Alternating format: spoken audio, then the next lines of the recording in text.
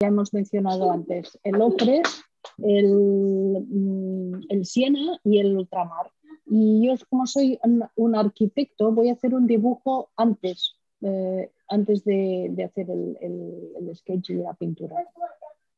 And my dibujos, they are more or less like these. Those are the typical drawings that I do when I go around in Toronto and sketch whatever I can find. So they are just ink drawings in a sketchbook or on a piece of paper. So we will be doing something like this today, but we will add the 3 colors of watercolor on top. Esto es un blog de mis dibujos, de mis notas. Es típicamente lo que dibujaría cuando salgo a pintar fuera. Y esto va a ser lo que vamos a hacer hoy, solo que le voy a añadir los 3 colores que he dicho de acuarela. Right. So there you go. So let's put this away and let's go to the drawings first, because that's the most important part, is to start the drawing. So I have a sheet of watercolor paper.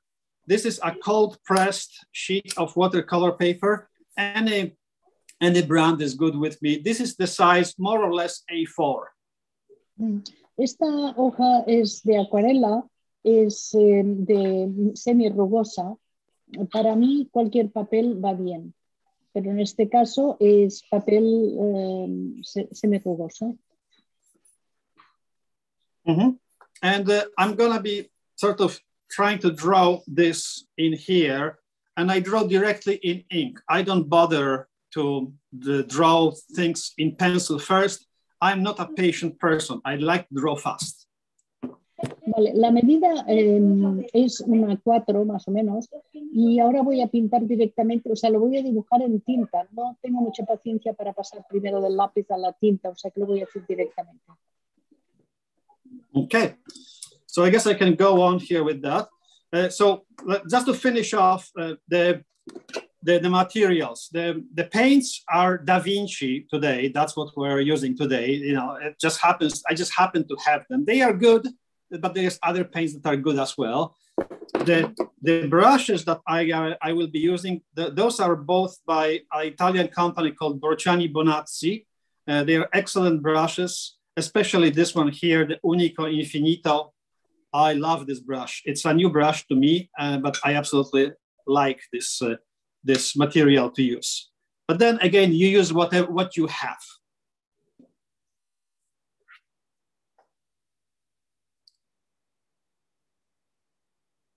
I think we lost Angela.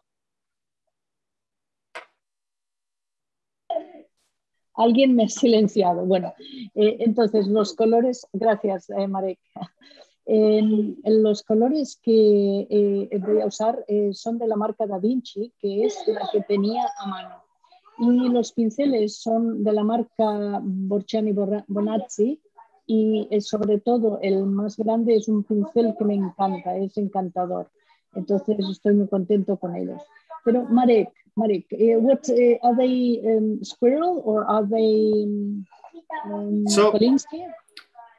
Okay, so it's interesting because the Unico Infinito, it's actually a synthetic squirrel. It's not a natural squirrel. It's a synthetic squirrel, and it's the first synthetic brush that I actually like. I normally don't like synthetic brushes at all, but this one here, it's actually very good. I like how it behaves. I normally paint with squirrel only, but this one here, this type of a brush works for me quite well. And I have the size 0 here, and size 0 is more or less the size of a pencil. It's actually fairly large. So if you go by the number, 0 is a big pincel. Bueno, yo normalmente pinto con arcilla, pelo de arcilla natural, pero este es el primer sintético, el Unico Infinito, se llama así, este pincel, que es arcilla sintética y que me encanta. Entonces el tamaño es 0. 0, aunque parezca un poco tamaño, pero es del tamaño más o menos de un lápiz de anchura, y de todas maneras es grande, es un pincel que es bastante grande. Right. So that is really all the materials that we're using today. I tend to draw fairly quick just to set up my scene. This is a vertical drawing, so I'm sort of putting it almost in the middle, but I will move my tower a little bit more to the left, so I have more space on the right to place another figure. Normalmente, en este caso es una pintura vertical y la torre no la pongo en el centro totalmente, sino que la he desplazado un poco a la izquierda para tener más espacio a la derecha. Soy un dibujante que dibuja muy rápido, siempre esto es tinta, está pintando con su pluma.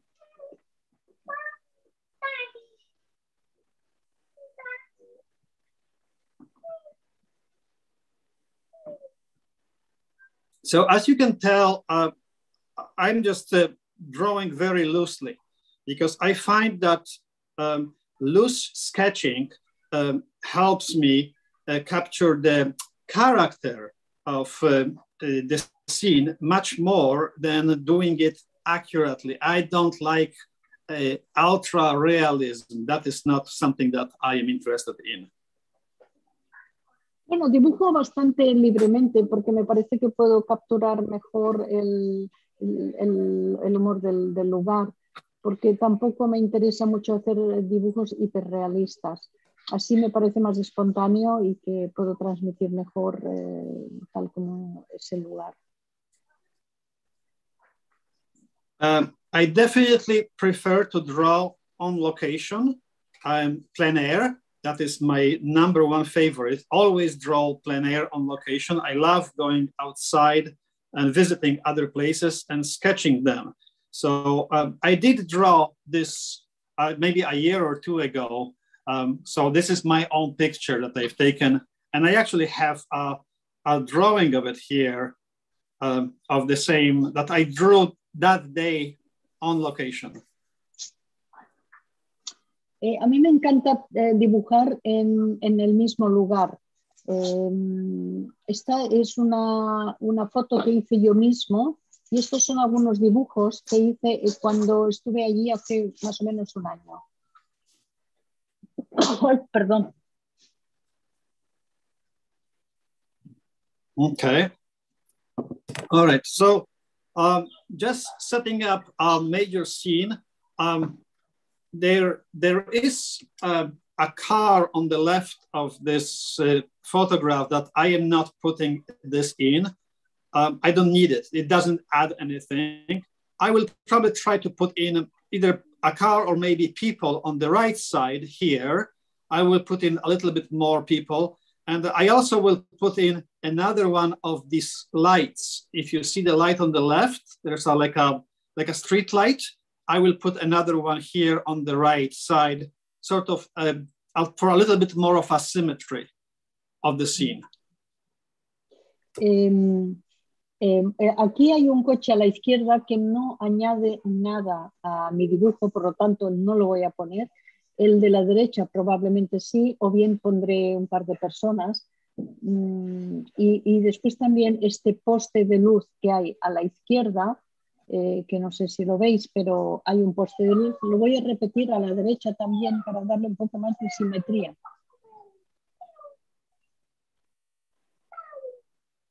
So I am faking it a little bit. I'm changing the reality because there is no light here on the right side, but I just want to have it there. So I'm just gonna draw another one here and have more people standing around. I always try to draw people, or at least silhouettes of people in my sketches, because I think it adds a human scale to everything. Personajes porque siempre me añaden lo que es el tamaño del lugar, ¿no? Y bueno, me estoy inventando un poco la escena porque estoy añadiendo una luz que en realidad, o una farola que no está. Y sobre los personajes ya lo he dicho, que me gusta añadirlos así como una silueta para ver la escala. del dibujo, del edificio. Mm-hmm. Now, Angela and Ale, if anybody has any questions that they want to send via the chat, I am happy to answer questions while they come in, while I'm drawing. I normally do that in English, so we can try to do that as well with Angela's translation into Spanish, if you want to do, if that is a possibility. Yes, sure. Here there's, Amelia would like to know what fountain pen you use and what ink. Okay, so the fountain pen is called Hero. It's a Chinese brand, and the number on it is 285, and it's a Fude pen. It's a Fude. Fude is it's a nib that is bent. If you look at this nib here, I hope it will show. Let me see. See how the nib is bent at the end? Yeah. This is not an accident. It's just made specially for that. So it's bent like a hockey stick. And it's made that way by the Chinese and Japanese people to replicate the drawings of the Asian characters. You know, the kanji characters that you can draw things like, I don't know how to draw kanji, but I'm making something up here.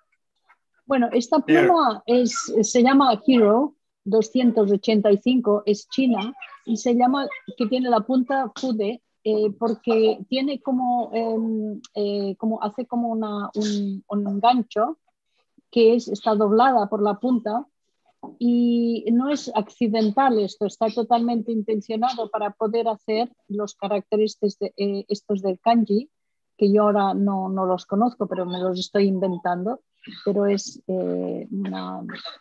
kanji es el nombre de estos caracteres chinos o japoneses, y la punta esta se llama bent, que quiere decir doblado, y nib, la punta de la pluma. El número de la pluma es 285. Sí. Yeah, 285, and I think I got this one here on eBay or maybe AliExpress. I'm not sure. It was about I can't remember, $25 more or less. That's the cost. Costó unos $25 y lo compró, no recuerdo bien si lo compró en eBay o en AliExpress. Y se puede encontrar. And the ink, what type of ink is it? Definitely water resistant. Ink is a waterproof. Yeah, it's waterproof ink by. It's called Lotte, L-O-T-T-E. Lotte. It's called drawing ink. It's a drawing ink or sketching ink, actually. Sketching ink from a German company called Rohrer and Klinger, but we just call them R and K. It's a German company, but it's very famous in Spain. Spain has a lot of R and K ink. Bueno, la tinta es una tinta que es resistente al agua, es decir, que cuando se seca ya no se mueve. Se llama Lotte, lleva tinta que es especialmente para los sketches o para hacer sketches o bueno, estos dibujos así en la calle. Y, ¿cómo? Urbanos. Eso, Urbanos. sí, hacer esbozos, ¿no?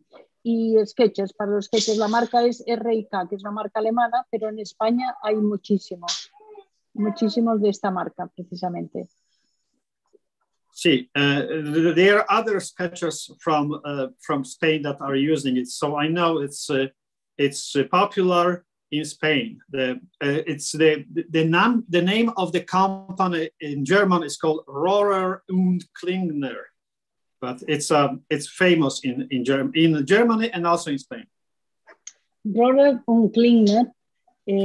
Bueno, gracias Rica que lo has escrito, Rohrer und Klinger, Sketch Ink Lotte. Muchas gracias. Está escrito aquí en el chat para quien lo quiera consultar. Es para hacer, como dice Clara, croquis urbanos. Y bueno, son los urban sketches, que en todos los países hay, son los que hacen los bocetos así en vivo en las ciudades. Preguntarle si él participa de algún Urban Sketchers en Canadá, ¿cómo se mueven ellos? Do you take part in the Urban Sketches group in Canada? Oh, yes, absolutely. Participate? Yes. Toronto has a large group that I'm part of course.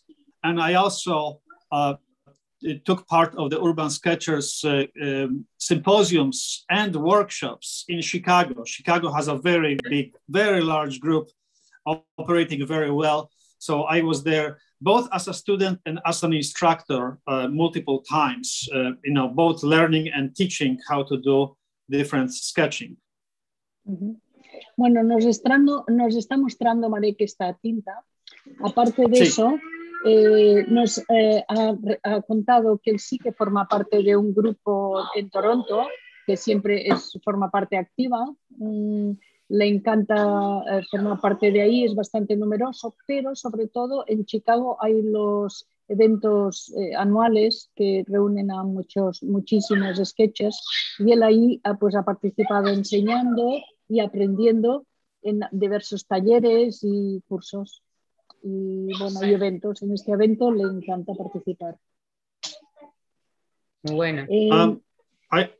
I really like the Urban Sketchers. I really like the people that are part of the urban sketching. I mean, I like artists. I like being and talking with other artists or sketching with them or painting with them. So I found the urban sketching community simply, a tribe of people that I have no problem going out with. It's fun. Bueno, sí. No, traducí. No, que el tipo de personas que forman parte de los Urban Sketches a él le encanta, son personas que le encanta estar con ellos, que son gente divertida y sobre todo eso es lo que encuentra más atractivo. Y decirle que acá en el Paseo de las Artes el 90% son croquisieros urbanos de Buenos Aires y de Rosario, de toda la Argentina, y que son un grupo de artistas fabulosos que le encantaría conocer a él también. Paseo de las Artes. El Paseo de las Artes, el 80% de los artistas son croquisieros urbanos. In Paseo de las Artes in Argentina, this organization that organizes these meetings, these gatherings, is full of artists. 80% of the artists are urban sketchers, and you would love to meet them. Yeah, that's fantastic. That's great news. Lo tenemos en línea muchos, ¿eh? Está María Catalina Alberto, no sé si está Carlos Bay, Leonora Dorrego, hay un montón de artistas muy buenos. Ya lo vas a ver cuando vean el resultado de tu demo. There are a lot of urban sketches now online following you. Well, great. And if anyone has any question to me that perhaps I don't answer now, all of you are welcome to contact me on my Instagram and send me a message, and I will try to help you there and respond there, because I always get questions about, equipment and technique and things like that. And I'm happy to talk to other artists all the time. Si ahora no estoy respondiendo preguntas que a lo mejor tenéis o que os aparecen más tarde, siempre estoy dispuesto a contestar las preguntas. Podéis escribirme por Instagram, que muchas veces tengo bastantes preguntas. Podéis contactarme. Ahora os escribiremos el Instagram de ellos. Disculpar si escucháis unos niños de fondo, porque tengo a mis nietos aquí que están jugando. Disculparme. No te preocupes. So aquí, there is somebody who would like to know, Legarza, this person would like to know how you clean your fountain pen when it doesn't come out well. When the ink doesn't come out well. Yeah, I understand the question. It's because especially waterproof inks, this one and other waterproof inks, they are very dense. They clog rather easily. So I try not to leave my ink in the pen for a long time. It's okay to have it in the pen if you use the pen every 2-3 days. But if you leave it for a week or two, it will dry and then it clogs the pen. So clean it up, wash it with water. En cuanto a la tinta que él usa, es bastante densa, bastante espesa. Por lo tanto, él lo que hace es, si no la va a usar, o sea, más de 2 días o 3, ya no la deja la tinta dentro de la pluma, sino que la saca para que no se quede seca. Si la dejas más tiempo, 1 o 2 semanas sin usarla, se seca. Y entonces lo que pasa es que no sale bien. Simplemente sacas la tinta y la lavas, la pluma, con agua. Lavas la plumilla y después, sobre todo, sacar la tinta, si no la vas a usar. That's about it. So bueno, I think we are now at a point where I can go on and start using my colors, the 3 colors that I mentioned, ochre, burnt sienna, and ultramarine blue.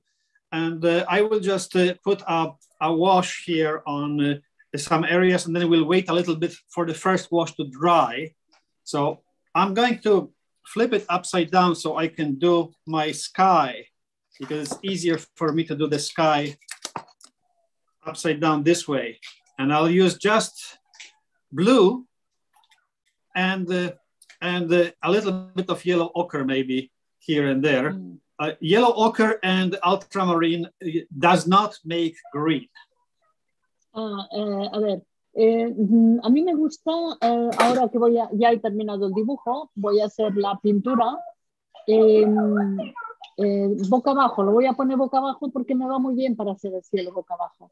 Y fijaros que voy a poner el azul ultramar y el ocre, y no van a formar verde, porque estos dos combinados no forman el verde.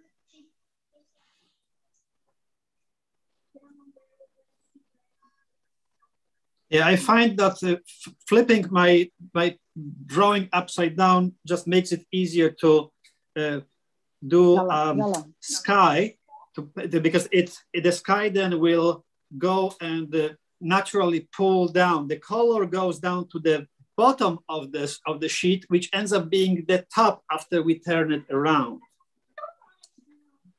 Sí, el cielo me gusta mucho hacerlo boca abajo porque fluye naturalmente la tinta, el color, y cuando lo pongo en el sentido correcto, me queda me queda muy bien, me queda muy bonito.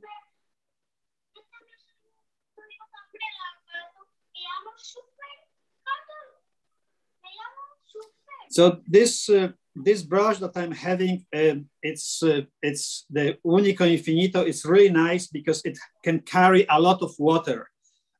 For a synthetic brush, this is the best one that I found so far. That for me, that is capable of holding a lot of water, and it just works for my need. But everybody has their own little preferences. So just because I am using it, it does not mean that you should go and buy anything else. Just letting you know what works for me. Os cuento que este pincel para mí hace maravillas, el Único e Infinito. Para mí me va fantástico. Pero eso no quiere decir que a todo el mundo le vaya bien. Cada uno tiene las necesidades propias y hay que ver cuál es el que funciona para vosotros. Ángela, ¿tiene inclinación el papel? How inclined is the paper? How much do you tilt it? It's not tilted much, only a little bit because of the camera.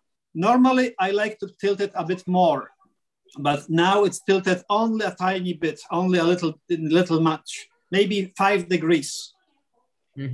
Ahora normalmente lo inclina más, pero ya que está la cámara encima y no se vería bien, lo está inclinando menos, tal vez un 5%, pero es poquito, lo inclina poco ahora. if I tilt it more, then the camera does not see it well enough. And so I don't work on flat paper. I always have a little bit of an incline. No le gusta trabajar en papel plano. Ahora lo inclinaría más, pero ya he explicado antes que es a causa de que la cámara no cubría bien la imagen, pero siempre lo lleva un poquito inclinado. Un poquito inclinado, ecco. I'm getting a free lesson in Spanish today. Thank you, Angela. Thank you, please. Gerard.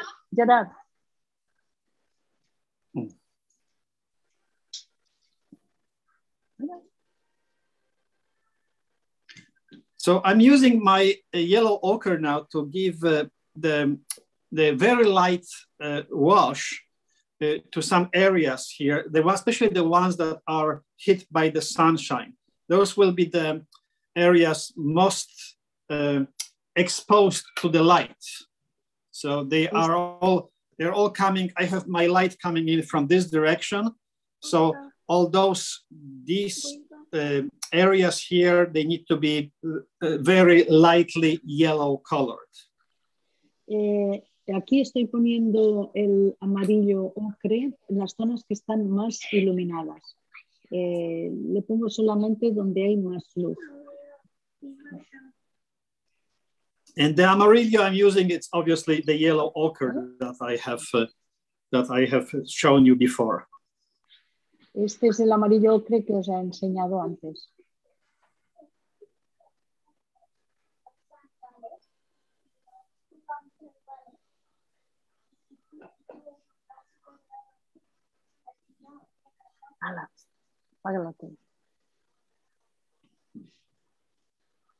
Okay.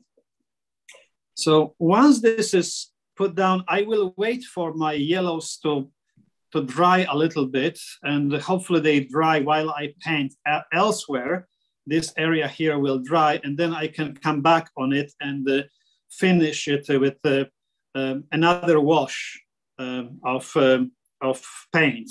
Obviously, this could be speed up with the use of a hairdryer or exposing it to the sun if you are outside. I like to paint on a sunny day just because it helps with drying up of the initial wash. Bueno, espero que este amarillo se vaya secando a medida que voy haciendo las otras partes de la pintura.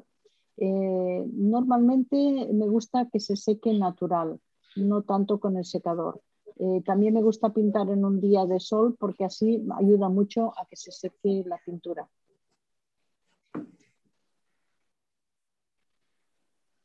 Y justo está lloviendo ahí, ¿no? En Canadá.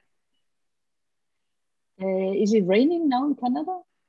It's raining today, yes, but normally we have lots of sunny days. It's not as warm as it is, in Argentina or in Spain, but we do have sunny days in Canada. That's so I prefer to paint on a sunny day if I can, but not always you can, right? Can't choose everything.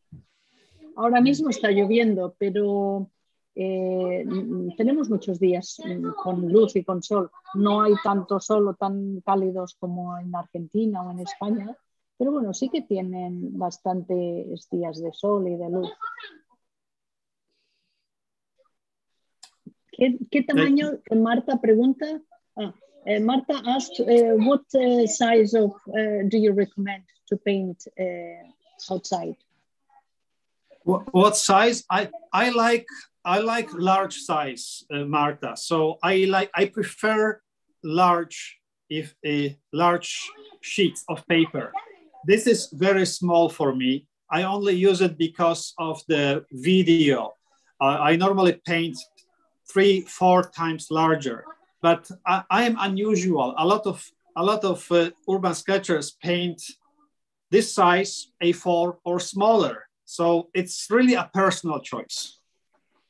Bueno, a mí me gusta pintar papeles grandes. Aquí estoy usando el pequeño por causa del vídeo y de la transmisión, pero normalmente pinto 3 o 4 veces más grande. Y hay otros sketches que usan pues este tamaño o incluso más pequeño. Esto depende mucho del gusto personal. Es muy libre. They ask also, they would like to know if your paper is 100% cotton, what brand, and what is it, 300 gram or what is the weight? It's 300 GSM and it's cold pressed. It's from a local store, so it doesn't have a brand name attached to it because it's a local reseller. But I usually paint on, Arches, Fabriano, or a lot of Sounders, Waterford or Bockingford. So those are my typical paintings. I'm not using that today. I'm using a local brand. Este papel en concreto es de una tienda local que tienen ahí en Toronto. No tiene marca, es el papel de esta tienda, pero él sí puede elegir. Normalmente usa o Arches, Fabriano, Saunders, Bockingford. Esas son las marcas que suele utilizar, pero en este caso no lo es. Es 300 gramos, 300 gramos, sí, y semirrugoso. Sí, 300 gramos. I like thicker paper. I think that you should, paper is the most important part of your painting that gives you, or the one that gives you the most satisfaction. If your paper is not good quality, your results probably will not be as good. So I encourage everybody to try to find better paper and paint on better paper. Para mí el papel es uno de los puntos principales. Si no usas un buen papel, puede que el resultado después sea malo. Para mí es uno de los elementos principales que haya un buen papel.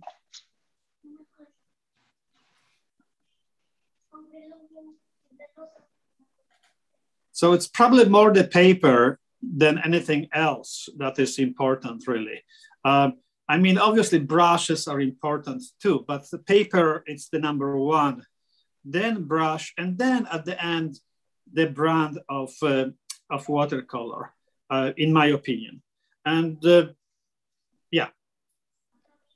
En mi opinión, lo más importante es el papel. Luego tal vez los pinceles, que también son importantes, pero en primer lugar siempre el papel. Y en último lugar, solo es mi opinión, pero para mí el último lugar sería la acuarela, el tipo de acuarela que vas a pintar. So when people ask about the actual brand of individual watercolors, I always say it doesn't matter as long as they are artist-grade watercolors, not school-grade watercolors, then they should be good enough, especially for urban sketching. I mean, this isn't high-end fine art, right? It's just something that we do for fun. So it's good enough to use artists' grade paints from any company, in my opinion, because especially, they cost more, but they last you forever. They last for a really long time. Para mí, las acuarelas, para mí está bien acuarelas que, aunque no pongo tanto énfasis en la marca o qué tipo, porque también para hacer los sketch urbanos para mí tampoco es un arte tan selecto, es también para una diversión y esa es mi experiencia. Entonces, bueno, eso es lo que yo opino, ¿no?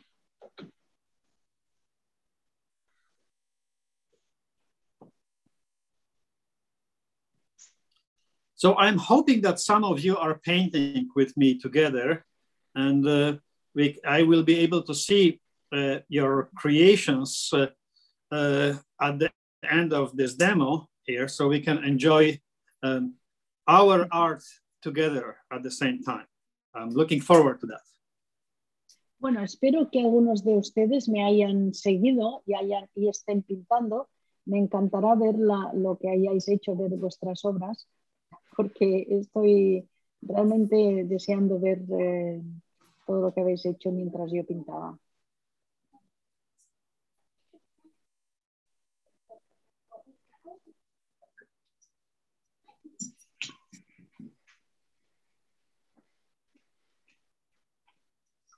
And have a look at my palette now here. It has all those nice, interesting, various grays in between the brown of burnt sienna and the blue of ultramarine.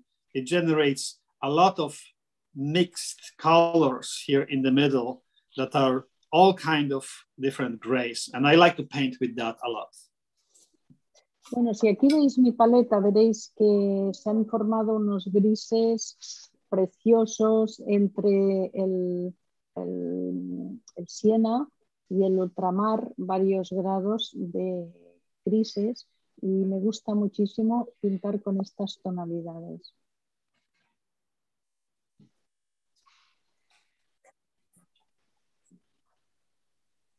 And I also prepared a different brush today, which is more of a liner, a pointy, a much smaller brush, also from Borciani Bonazzi. This is very pointy, but my Unico Infinito is so good that I might be able to do this entire sketch with just this one brush as I do. Well, we'll see. Maybe I'll add something later, but at the moment I'm quite happy with just working with one brush. I prefer to work with one because I don't want to complicate my life unnecessarily. Bueno, he traído otro pincel que es casi un liner, es decir, que hace líneas, pero no sé si lo voy a usar porque el principal, es tan bueno y puedo hacer, realmente tiene mucha punta y puedo hacer líneas. Tal vez al final lo use, pero me gusta usar solamente un pincel porque no me gusta complicarme la vida, o sea, me quiero simplificar. Y por esto si un pincel me da todos los grosores, pues me va muy bien.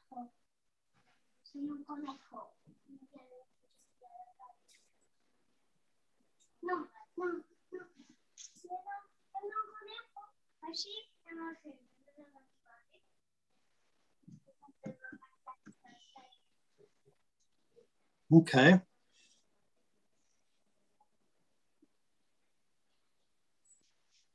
Yeah.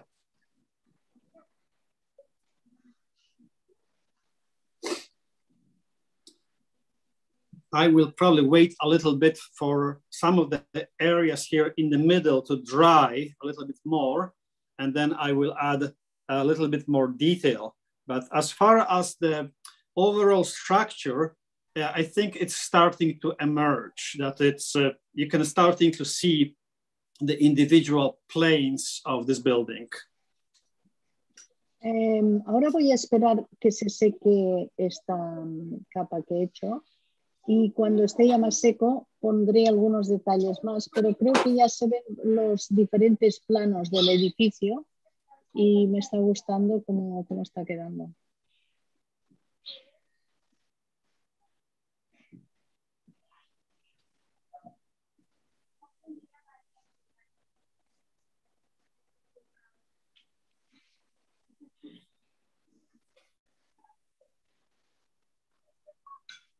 Okay, let's go and use the smaller brush. This is like a liner or a rigger or just something more pointy for a bit more detail here in the entrance, because I really want to just bring attention to the entrance only. And the rest of it is not as important as the entrance. And this entrance has a lot of small detail, as you can see. We are not going to be drawing all of it today, but just give it an impression, a hint, a little suggestion. Aquí con este pincel voy a hacer algunos detalles más y porque, sobre todo en la entrada, porque es lo que quiero destacar. Me gusta mucho esta entrada. Si habéis visto los detalles, hay infinidad de detalles. No los voy a hacer todos, pero muchos sí que los voy a hacer.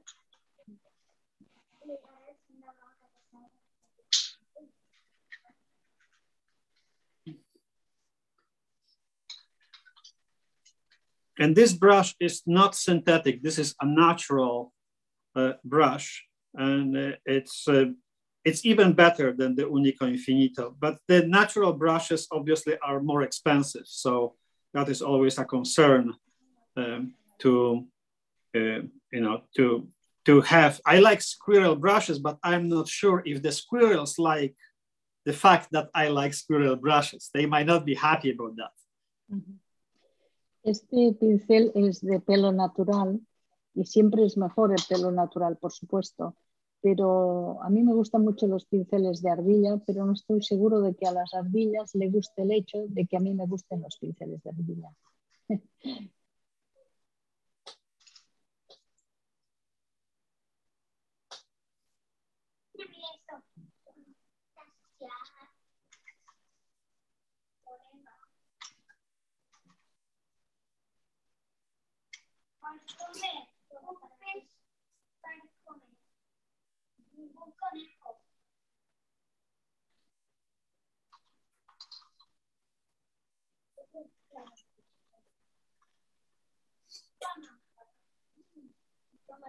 Es impresionante la velocidad que logra tan lindo, tan buen dibujo, ¿no? Tan buen croquis.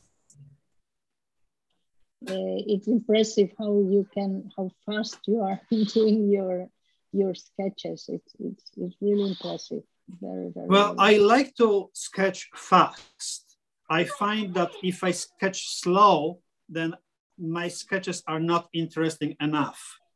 So I always put myself under some kind of a time limit, because weird as it is, I sketch better under pressure of a limited time. Ah, le gusta trabajar presionado. Sí, le gusta dibujar presionado. Él mismo se pone una presión de tiempo y dice que así, aunque parezca increíble, pinta mejor. Dice que dibuja mejor. Entonces él dice, no, esto lo tengo que hacer en un determinado tiempo, y ahí pues lo hace y está muy entrenado a hacerlo.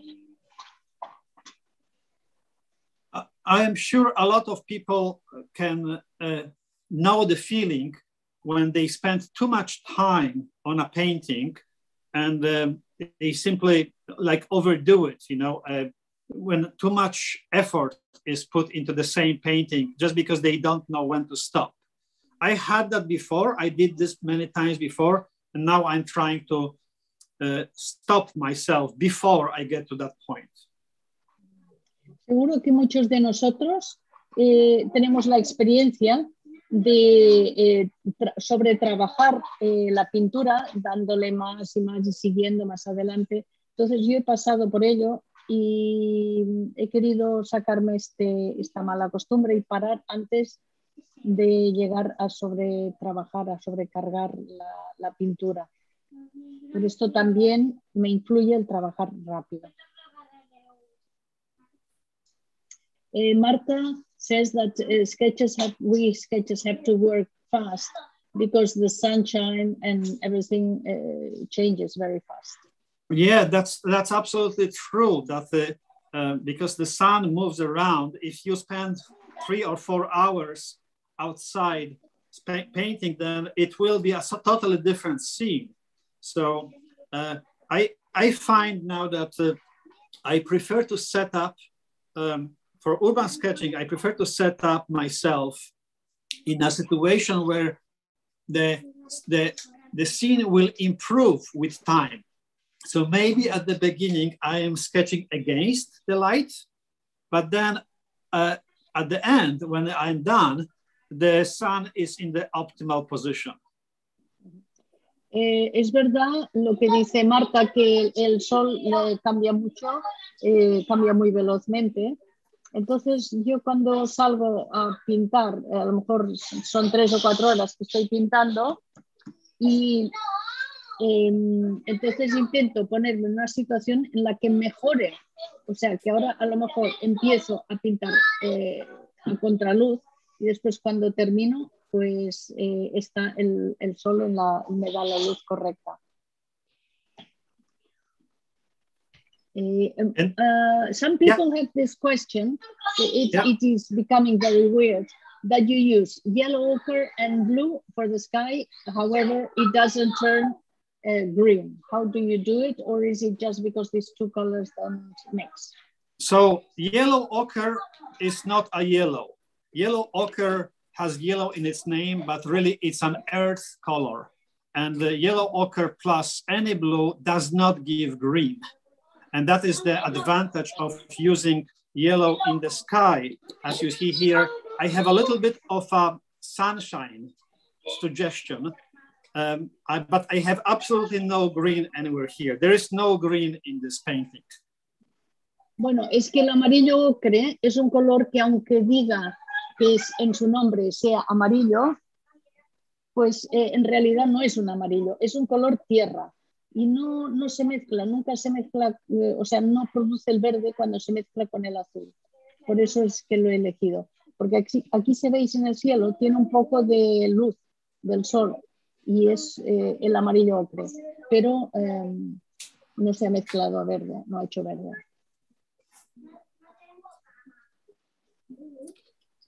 Yeah, you can probably see it here that there is no green in this painting at all. Everything is, it's only the three colors, and there is a lot of grays happening here because of the combination of ultramarine blue and burnt sienna. Sí, aquí en toda mi pintura no hay ni un solo verde. Ya habéis visto que por mucho que haya puesto amarillos y azules no se ha formado el verde. Lo que sí que se han formado son muchos grises, tonos de gris, que es debido al ultramar y al siena que han formado estos grises. Now, if you want to render something like stone or brick or a little bit of the facture of the wall, like there is details here that are, horizontally going, there's those big bricks. One way of doing it is to take a brush, load the brush with some color, whatever gray I have, and then make it dry. Make the brush dry, and then just go and touch with the side of the brush here and there, keeping the perspective, the lines in perspective, the way you would normally do it. And that leaves a little bit of a mark on paper. And that mark, after it dries, it will look a little bit like a brick or a stone or something like that. Bueno, habéis visto que hay como texturas, hay ladrillos, hay piedras en la pared. Si queréis hacerlos ligeramente, os sugiero que pongáis el pincel, que lo mojéis con color y lo sequéis previamente y hagáis marcas así como en seco, pero lateralmente de lado, siguiendo la perspectiva que haya en el mismo dibujo. Y así que dará indicaciones de los ladrillos que hay. Okay. So there is a question by Marcello. Sí. Marcelo, if the watercolor is covering all your drawing by ink, what's the point of doing it in ink? What's the difference between drawing it in pencil or in ink? It's a good question, Marcello. It's a very good question. I don't think I would be able to do a quick sketch in just only watercolor without being much more accurate and waiting for watercolor to dry. So I like to draw in ink because the ink defines the borders for my shapes. And the watercolor only gives it a color and a value, tone, two things. But the actual borders are defined by the ink lines. I draw. I am much more an architect than I am a painter. Drawing is my thing. That is what I prefer. This is, those are the drawings that I do, and that's what I prefer to do. So I cannot do a full building like this using only watercolor in 45 minutes or half an hour. But I can do a sketch using ink and a little bit of watercolor. Él en realidad le costaría mucho de hacer esto con acuarela, hacerlo en lápiz y en acuarela. En 45 minutos no podría. En cambio, en tinta le es más fácil, sobre todo porque la tinta define los bordes, da los límites, da la estructura del dibujo. La acuarela solamente le da los valores, un poco los valores y la distancia, y es por eso que él es más arquitecto que acuarelista. Por lo tanto prefiere hacer solamente el dibujo en tinta.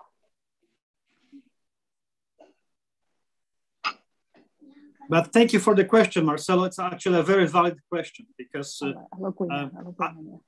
I like ink and watercolor, but a lot of my friends only paint in watercolor or they only draw in ink, and it's whatever works for you, right? It's a personal choice. Bueno, muchas gracias, Marcelo, por esta pregunta. Es muy buena pregunta. Muchos de mis amigos o bien hacen solo acuarela o bien hacen solo tinta. Y bueno, a mí me gusta combinar las dos. Ink is transparent or not, Marek? No, ink is very opaque. It's not transparent. It's black.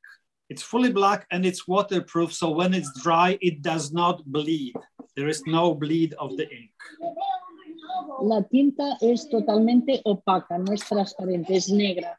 Y además es una tinta que no, cuando le pones agua no se esparce. Por esto la elección. My brush is dirty. That's why my water is dirty. But Mi agua está sucia. Yeah, there is no here. This is probably clear water here. There is no bleed from the ink. The ink just stays on the page, and there is nothing bleeds out from the ink. That is how I like it. But some other people use inks that are water soluble. So when they go on with a watercolor later on, it actually starts bleeding a little bit all directions. Esta acuarela, esta tinta no se esparce cuando le pones agua, es totalmente resistente al agua. Yo lo deseo así, pero hay personas que usan tinta que es soluble al agua y esa sí que se esparce.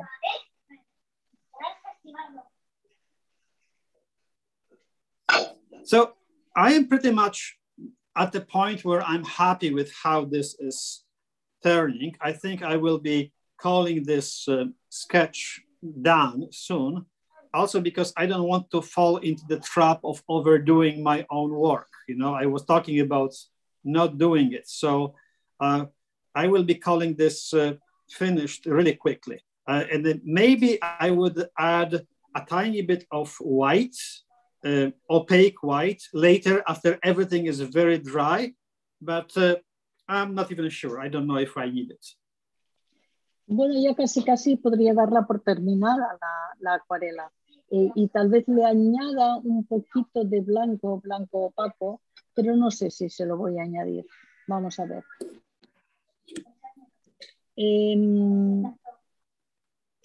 There is a question here, Marek. Do you find by Rika, what is the difference for you between painting from a photo and painting from reality? Oh, absolutely. It's a massive difference. Biggest difference I can think of. I do not like painting from a photo. Painting from reality is much better, 100 times better than painting from a photo. Hay una diferencia enorme. Pintar de una foto es muchísimo mejor. No me gusta nada pintar de una foto, pero por supuesto a veces no se puede hacer de otro modo. So for paintings of a pic from a photo, I do that, but I try to at least paint something that I have seen before. Like this picture is taken by me a couple of years ago, and I did draw this, as you can see here. This is my drawing on an A3. This was just in black and gray of just the entrance. So that was a couple of years ago. So I still remember how this building is. And that's why I picked it for today's demo. But I rather not paint something that I have not seen ever. It then ends up being copying a photograph and copying it poorly. Bueno, no me gusta normalmente hacer pinturas de una foto, pero en este caso, si lo tengo que hacer de una foto, procuro que sea de un lugar que he visitado antes. Por ejemplo, este lugar yo lo he pintado, como habéis visto, en estos esbozos que os he enseñado, en estos dibujos a tinta y en grises, en escala de grises. He estado allí, lo he visto en realidad, lo he pintado, entonces me es mucho más fácil ahora pintar desde la foto, que no si no lo hubiera visto. Y gracias a eso, a que tenemos una foto, pasamos un día divino, fantástico, aprendiendo y admirando los sketches de Marek. La verdad que impresionante y menos mal que existe la foto.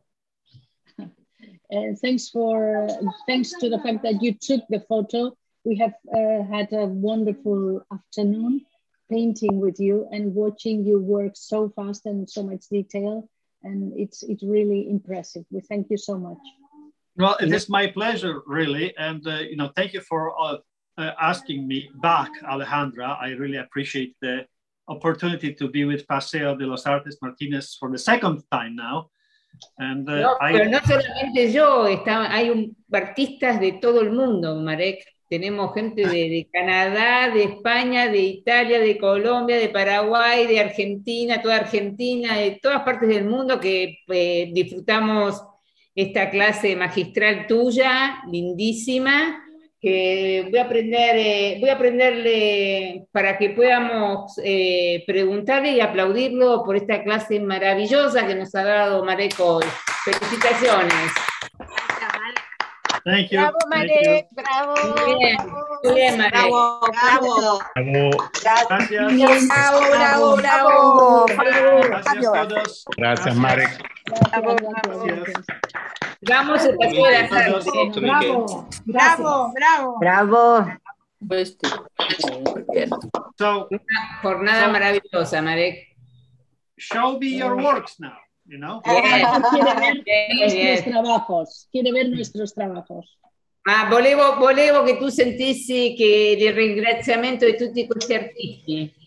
Ho capito, grazie mille, mi fa tantissimo piacere. Grazie. Ok. Bueno, no, estamos todos prontos para mostrar.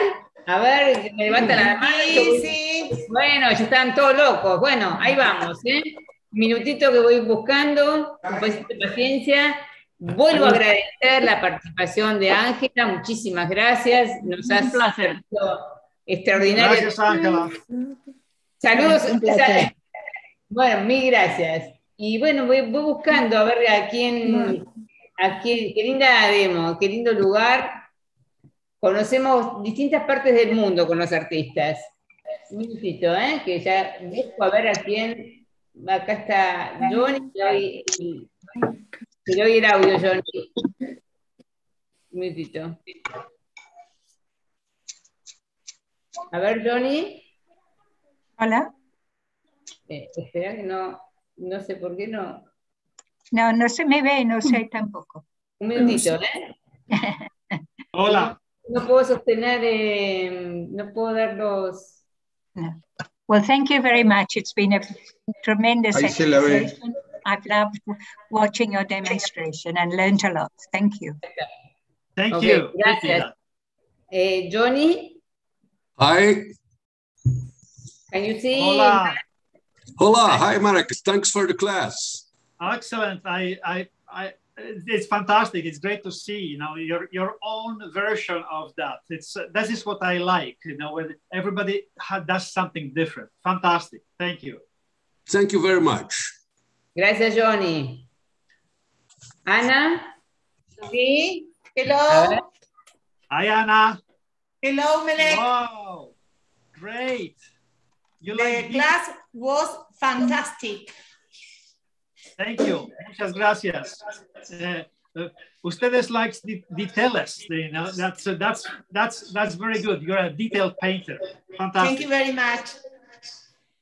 Bueno, muchas gracias, Ana. Y acá tenemos a Ismael. Hola, Ismael. Hola, Marek. Hola, Ismael. Sí. ¿De dónde sos, Ismael? ¿De dónde sos? ¿De dónde sos? Yo soy de São Paulo, Brasil. Sí. Ok. ¿Estudiante de arquitectura? No, pero estoy haciendo urban sketching for hobby. Bien. I am starting for the cuarentena, ¿sí? Te transformaste en sketchers. Sí. Aún no tuve la oportunidad de hacerlo outside, ¿sí? Solo vía Zoom, ¿sí? Ya va a venir. Gracias. Okay. Good luck with your quarantine. And this is a very good example of a painting that uses various grays. And that is what I like. Thank you. Muy bien, bien, Ismael. Bárbaro. Muy bien. Y acá tenemos a Lola. Hola, Lola. ¿Cómo estás? Hola. Gracias Hola. por todo. Hola. Keep it up. Keep it up. Okay. Yeah. That's good. See, it's great how the colors combine together into various different grays. One thing I could improve is the tower is too much in the middle. Okay? Move the tower to the left or to the right. Okay? Una de las... Ay, perdón, Ángela, te saqué el audio. Espera, que como había muchos... Espera, Ángela, te doy el audio. Perdón. ¿Podés? Sí. ¿Ahora me escucháis? Sí. Una de las cosas que te puede recomendar es que la torre está demasiado en el centro, entonces que la puedes Desplazar. Se volvió a perder el audio. Ay, Dios. A ver, Ángela, perdón. ¿Podés? Sí, ahora está conectado. Que para desplazar sería mejor que pudieras desplazar el dibujo, la torre, o a la izquierda o a la derecha. Sí. Gracias. Bueno, Gracias. A ver, Graciela Durán. Te doy el audio. Graciela, very nice. There is no audio for Graciela. Oh, now this. Ay, sí, gracias. Seguía pintando porque estaba entusiasmada. Very nice, Graciela. Very, very subtle, light touch. You have your own style in watercolor. Very good. Tienes tu propio estilo en acuarela y le gusta mucho la sutileza que has utilizado para hacer esta pintura. Muy bien. Muchas gracias a todos. Hermosa demostración. Muy bien. Hola, Nazaret. Te doy el audio. A ver el audio. Ahí está. Sí. Hi, Nazaret. Hi. That's very nice. And you know, this is something that I could paint. Really, it's something that I have. I know a lot of people that paint like that. A little bit on the more. You know, you're not shy in your painting, and I like that. It's fantastic. It's very nice. Thanks. Qué bien, ¿eh? Bien, Nazaret. Bueno, a ver acá tenemos a Silvia. Te doy el audio. Espera. El audio, por favor. Tienes que activar el audio. Tienes que aprender el audio. Sí, hola Silvia. Hola. Hola. Oh, this is very nice. It's beautiful. And I like how you pushed the building a little bit back, so there's more distance in between the viewer and the building. That's it gives a feeling of more space, more air. Very nice. Thank you very much. Gracias. Bueno, Carlos González, ¿tenés algo? Yes. ¿Tenés algo para hablar? Ah, ahí está. Me asustaste. Sí, aquí lo tengo. Dale. Hola, Carlos. Very nice. Very accurate. You know how to draw buildings. Okay, thank Sabes you very cómo much. dibujar los edificios, te dice Marek, que sí que sabes muy bien, muy fiel, muy bien dibujado. Muchas gracias. Thank you very much, Marek. Gracias. Bueno, Luana. Te doy el audio, Luana. El audio. Hola, buenas tardes. Hola, Luana. Oh, very nice. Very subtle. And see, this is an example of a better composition where the tower is not in the middle and it makes it more interesting. I think the figures of the people you have are a little bit too small. In reality, the figures, the silhouettes could be a little bit bigger, but that's a minor detail. The building is very nice. And it's very two-dimensional. Good work. Thank you. Gracias. Bueno, y acá tenemos a De Garza, a ver, el audio. El audio, a ver. No he hecho nada. Ah, qué mal. Hi, Marek. I bought ¿Cómo your nada? painting. ¿Cómo me decís eso? Hi, Mercedes. Para la próxima, vamos. Gracias. Hi, Mercedes. Un beso. I know who you are. Yeah, now you know. I do. You have a painting of mine on your wall. No, I have it in another place. Okay. Bye, thank you. Y ahora, bueno, acá tenemos a Tomás, o se fue, dejó la pintura y se fue. Tomás from Berlin, from Germany. Hi, Tomás. Ahí está, ahí volvió. No, es mucho esto. Tomás tiene no audio. So, yes. Now he does. I've got it. You got it. Okay. Bueno. I don't like to disturb you. Yeah, no, that's great work, and definitely there is something in that painting that I like, and that is how light it is. It has air, it has light. It's not only darkness, but it has some sparkling to it. Good work, Thomas. Thank you very much, Marek. Dziękuję. Gracias. Gracias. Hasta luego. Cristina, ¿el audio? ¿Tenés algo? There's no audio. No tenemos audio más. Vaya. Esperá que ahí estaba, lo tenía y se lo saqué. Dale, a ver, de nuevo el audio, Cristina. El audio. Sí. Hola. Ahí Hola. está, No está terminado. Está terminado. It's always the same. It's never finished. But this is a very good start, and maybe it needs only 5-10 more minutes of finishing touches, and that's it. Don't put more time to it. It's a very good start. You are 90% there. Great work. Estás al 90% allí, solamente dedícale 5 o 10 minutos más porque es un muy buen comienzo y te felicita. Gracias, thank you. Muchas gracias. Bueno, Silvia, ¿cómo estás? ¿Cómo andas? Oh, nice. And and you went the other way, the horizontal way, so wider. I like it. It's a nice twist for me to do that. It's very good. I like the space. Again, you have a lot of air in your painting. There is a distance in between me, the viewer, and the painting itself. Very good work, very good atmospheric work. Muy bien.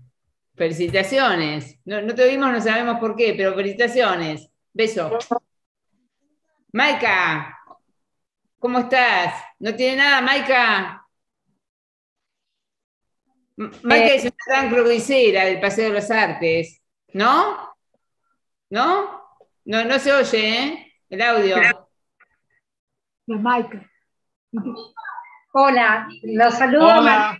y gracias por la demo, pero llegó toda mi familia a la pileta y no es un alboroto.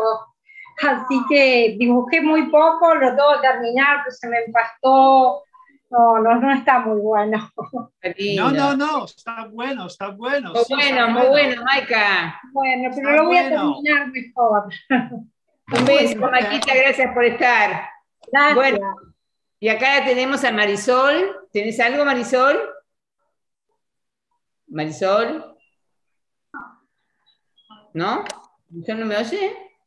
Bueno, Manuel de Estrada, a ver. Hola, Manuel. Ay, te saqué el audio. El audio, Manuel. Hola, buenas tardes. ¿Cómo estás? Buenas tardes, Manuel. Muy bien. Very nice. Very nice. Yes, it's again, you know how to draw buildings very well, Manuel. Very good job. Yes, fantastic. Muy buen trabajo, sabes dibujar muy bien los edificios. Te felicito. Muchas gracias. Muy bien, Manuel, ¿eh? Gracias por siempre estar también vos. Gracias.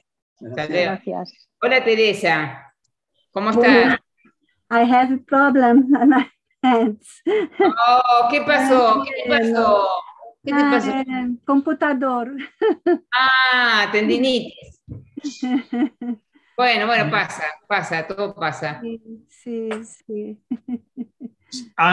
I like your different approach because you are more of a colorist. You paint with shapes like a painter. I draw with lines. You paint with shapes. It's different type of an art, but I like your version. It's very interesting. It's intriguing to me. I cannot do this. My brain doesn't work that way. I like your work. Thank you. Thank you very much. Muy bien, ¿eh? Gracias. Gracias. Hola, Mónica, ¿tenés algo? El audio tienes que prender. ¡Epa! ¡Qué bien!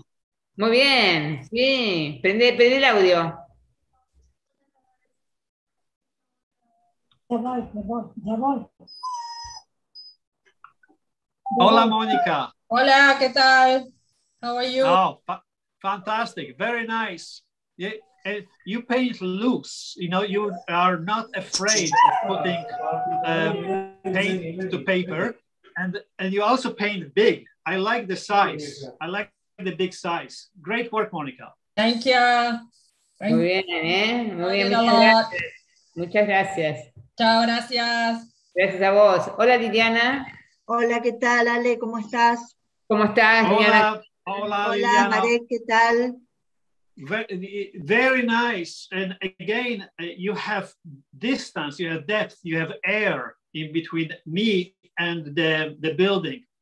That is difficult to render, and you've done it very well. Great job.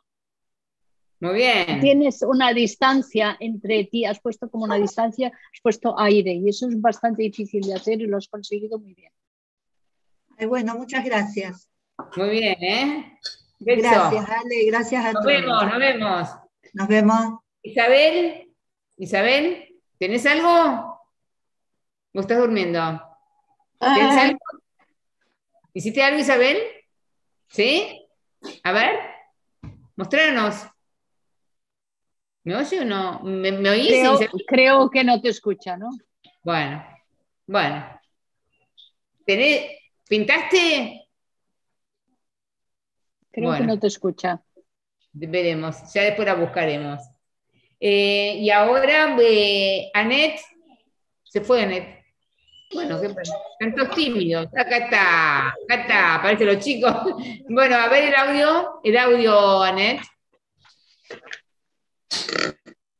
Hi, Annette. Hi, Marek. Thank you for another great demo. Well, thank you very much. I guess you are somewhere in Germany, right? Yes, it's right. Yeah, I like your rendition. I think it could use a bit more of the red hues of the burnt sienna, because apparently you're mostly yellow and blue at the moment. And I think the burnt sienna or any other red to mix would give it a more balanced view. Now you're almost like a duotone, yellow and blue. So that's, and I like it. I paint like that too. But today we were trying to do it with 3 different colors. So the little bit you have in the middle for the door is good, but I would love to have a little bit more around. Okay? Thank you, Marek. You're welcome. Annette, thank you. Bueno, aquí Mónica, a ver si el audio, si lo tomás. Mónica, el audio. Hola, ¿cómo estás? Bien, ¿y vos? Muy bien, gracias. Very, very nice work, Monica. Really nice. It's just very accurate and very true. It's really nice. If I can suggest something with the sky, usually the sky is more blue at the top, and it's at the bottom is almost milky. It's the color of the sky is all at the top. You have it reversed. You have a lot of blue at the bottom, but really you should have the blue more at the top than at the bottom. Okay, that's just one suggestion. Thank you very much. Welcome. Bye. Muchas gracias. Gracias. Hola, Clarita. El audio. Hola. ¿Cómo anda? Hola, Clara. Se perdió el audio, ¿eh? Se perdió el audio. Thanks, Marek. Thanks for your beautiful teach.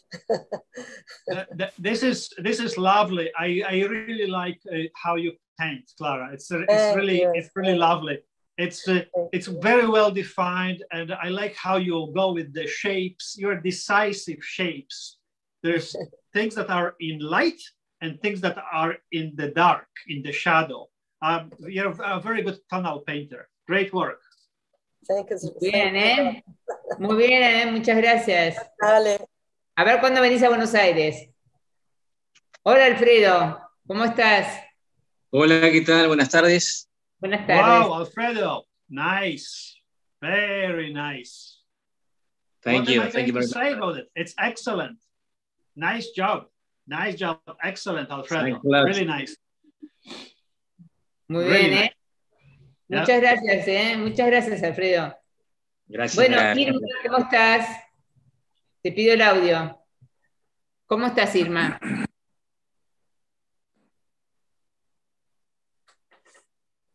¿Podés con el audio? Ahí está. Perfecto, buenas tardes. Ahí está, hola, ¿qué tal? ¿Qué tal? ¿Cómo estás? Hola, Gracias, buenísimo. Gracias. I see you used a different color palette, and that's perfectly fine. You have a different blue, right? You use 2 blues or you use 1 blue? Ok. ¿Has usado un azul o 2 azules? Sí. No, ¿Cuántos un azules? Un azul ultramar. Un azul ultramar. One blue. Yeah. Yeah, your azul ultramar is lighter than mine. It's almost like it's a lighter color, different brand probably. So it looks differently. It also might be the lighting of it, but it's very interesting. You like pure colors, and that's yeah. It's an interesting way of painting. Very very nice. Muy bien. Muy bien. Muchas gracias, Irma, ¿eh? Muchas gracias. Gracias. Chao, gracias. Hola, Silvia. ¿Cómo estás? Hola, Ale. Hi, Marek. Muy contenta. Hi, Silvia. Hi, Silvia. Very nice. Very nice. Very gray. But this is, you have excellent values in your painting. You are really a value painter. Very good. This is the base of any painting, to understand the gray behind the color. Great job. Okay, thank you very much. Muy bien, muy bien. Felicitaciones. We wait for you for the third demo. Muy bien. Hola María Clara, el audio por favor. Hello, sir. How are you? Thank Hello, you for Maria. the class. Okay, I'm so happy to be here. I just want to ask you something. What's the difference between hot press and cold press? This is hot press. It was very difficult for me to work on it. I just want to know your opinion about both papers. You know, Maria, it's like almost like an ice cream. I like vanilla, you like chocolate. And there is no better or worse for everybody. It's a personal choice. I like cold press or I like rough. I don't like the hot press that you have to try it, but some people prefer hot press and there's nothing wrong with it. You tried, it seemed that you don't enjoy hot press much. So try to go back to cold press or even go into the rough, the Ruvida. I like Ruvida very much. But it's a personal choice. It's a great painting, and I think you paint large. Paint large. Try a cold press or a Ruvida, a rough, and large sheets. And with this style of yours, you will do very well. Oh, thank you, sir. Thank you so much for the class. Muy bien, muy bien, María Clara. Muchas gracias. Y acá está Marce. Marce está medio disfrazado. A ver, hola Marce. A ver, ¿qué hiciste? ¿Hiciste algo, Marce? Sí, he hecho algo. Bueno, eres de Suiza, pero habla español. Soy de Andalucía, pero estoy trabajando de conductor de autobús en Suecia. Ya me parecía. No me ha dado tiempo mucho, de verdad. No, te corrieron. No sé cómo a los demás le han dado tanto tiempo, vamos, es impresionante cómo pintan tan rápido. ¿Serán que tienen mucha costumbre o algo? Algo típico de la zona esa, que es el motor, General Motor, yo creo que da característica a la zona. Okay. Marek, ¿hay capito cosa de esto? Marek? Es un General Motor. Come hai fatto tutto così veloce? Esto es lo más importante. Very important in USA. Very Ford car. I like your details and how your painting goes into white. I like that. I wish that you had a stronger blue for the sky, because I don't see much of a difference in between the building and the sky. So maybe paint the sky a little bit darker. That's just a suggestion. Okay? Yes, el cielo un poco más oscuro. Of course, it's darkness. Yeah. A second wash on the sky to be darker, so there is more of a delineation. There's more of a border difference in between the building and the sky, because at the moment the values are almost same, and that's not good. Okay. Porque los valores son conocidos. Ya. No he terminado todavía, realmente. Chao, gracias. Me parece que te tocó carbón, ¿eh? Pero gracias. Thank you very much. Te tocó carbón, digo. Thank you, Marcel. No me yo. No te oigo. Bueno, no importa. Nérida, ¿hiciste algo? Hola. ¿Hiciste algo que tuviste problema hoy? El audio. Sí. Tuve problemas, no me dejaba entrar y no lo había dibujado, así que empecé, pero no terminé, ¿viste? Bueno, un poquito, a ver, mostrate. Está sin terminar, ¿no? Está sin terminar. Bueno, pues está muy bien, muy bien. It's a good start. It's a good start, Nelida. It's really good start. You just need more time. That's all. But it's well started. Está muy bien iniciado, muy bien comenzado. No te preocupes porque está muy bien. Solamente necesitas más tiempo. Thank you very much. Really beautiful the class. Gracias. Ana María. ¿Dijiste algo? El audio tenés que reactivar.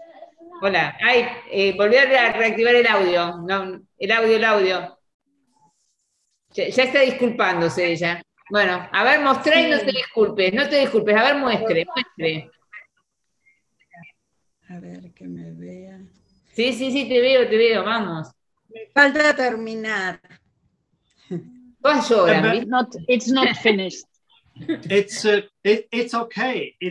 Again, it's a very good start, and you are very close to finishing. You maybe need another few minutes.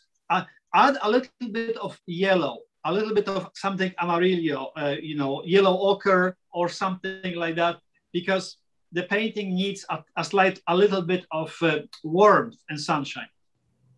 Okay, thank you. Gracias, muchas gracias. Eleonora, querida, ¿cómo le va? Ponga el audio. Eleonora también es croquisera urbana de Buenos Aires.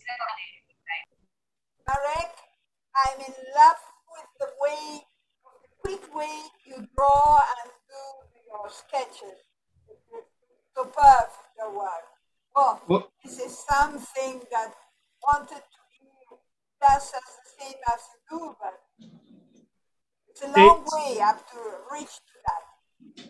It's a very good sketch, Eleonora, and if you like quick sketching, come out with the urban sketchers in your town or city and sketch with them, because that's how you can improve on the speed, because it's it's a very good sketch. It's a very good sketch. Good work, but, Eleonora. With me there is a battle between drawing and painting, and sometimes drawing wins and sometimes painting wins, and well, here I am.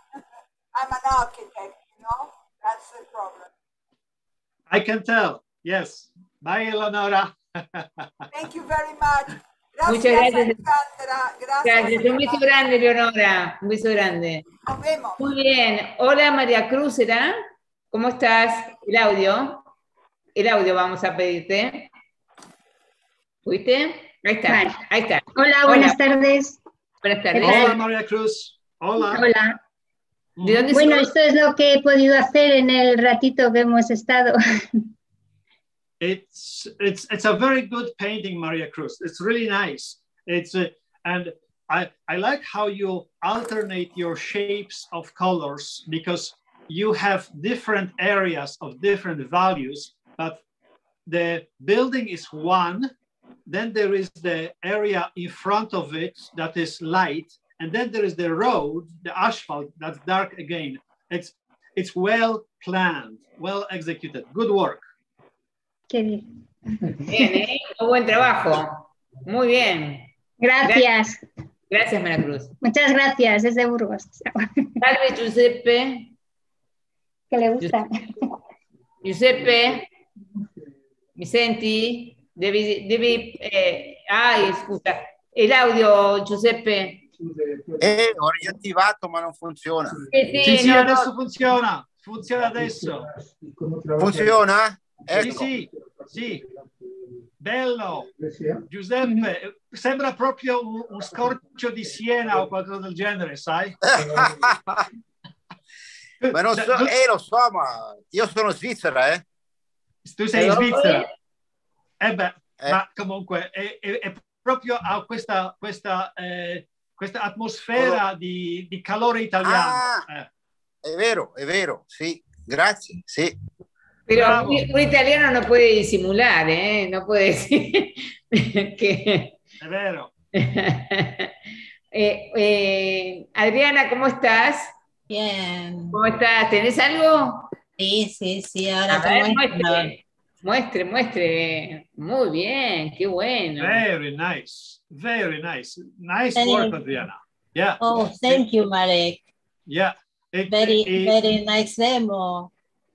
I like how you mix colors. You have a lot of different grays in this, and because you mix all of your colors, it all comes unison. It's one piece. The one part that you did not mix a color is the car. The car is very blue. Everything else is mixed. Car is just blue. I don't know. Maybe a little. Yeah, maybe a little bit less blue. Okay. Okay. Thank you. Bueno, gracias, muchas gracias. Bye. Hola Adriana, ¿cómo estás? Te pido el audio. Hola, ¿qué tal? Hola Adriana. Wow. Hola, ¿qué tal? Desde Madrid. Adriana, you know how to draw. You know how to draw. El suo dibujo muy bueno, muy bueno. Mira cómo aprendió español, me muero.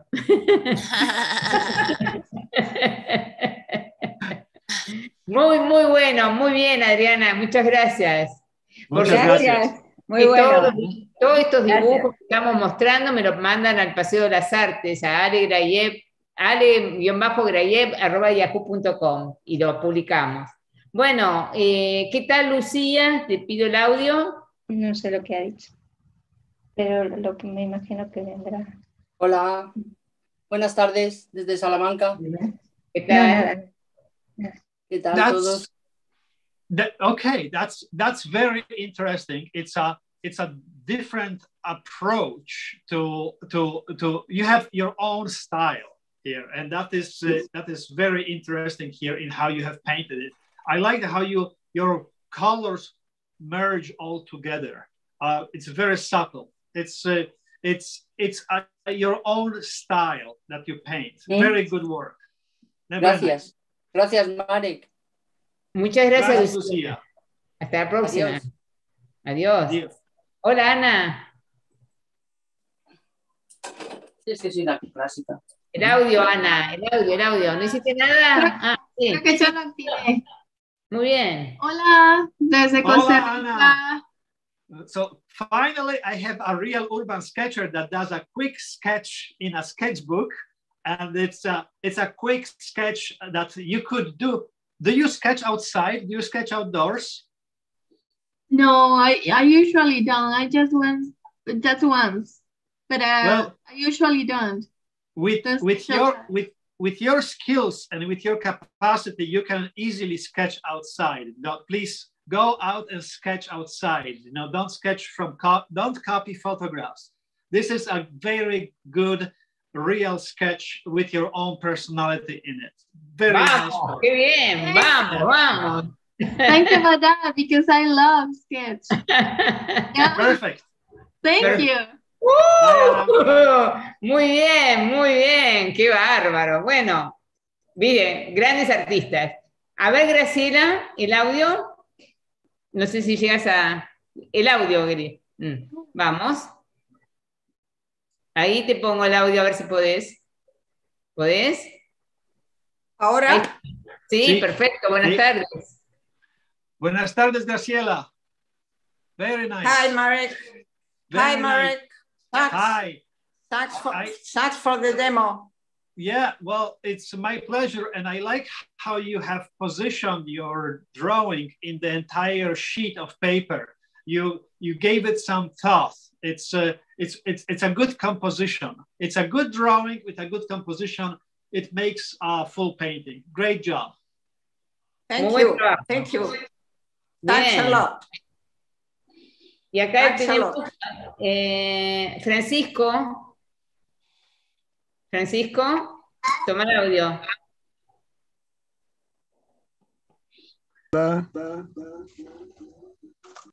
Hola. Francisco. Francisco, arquitecto. I can tell that Francisco is an architect here. I can hear an echo, but it's very well drawn, and it's a correctly drawn building. It's probably the most correct of all of the paintings I saw today. It shows right away that Francisco has architectural background here. Ahora vas a tener que llamar a crear una demo, entonces. Muy bien, Francisco. Great work, Francisco. Really nice, really nice. Bueno, muchas gracias, Marek. I like gracias por tu enseñanza. That you have left. So Francisco, I like the white areas, the areas of no color. They are very good. They work really well. Good job. ¿Entendiste, Francisco? La mitad. No, que las partes que hiciste en blanco son muy buenas. excelentes. Y te puso todas las flores que te puedes imaginar. Dijo que se nota que sos un arquitecto.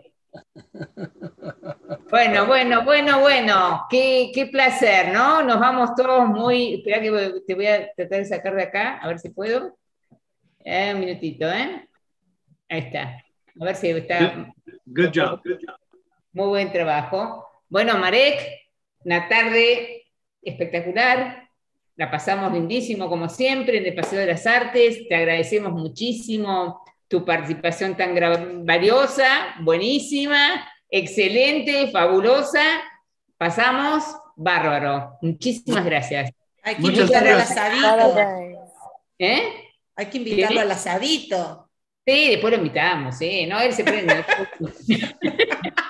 Marek, no hay que invitarlo, viene solo. Bueno, le deseo lo mejor. El sábado que viene no voy a estar por Zoom, pero sí en el Paseo de las Artes presencial. Les mando un beso a todos y nos vemos el 13, si Dios quiere. Hasta la próxima. Muchas gracias. Besos. Gracias, Marek. Gracias. Gracias a todos.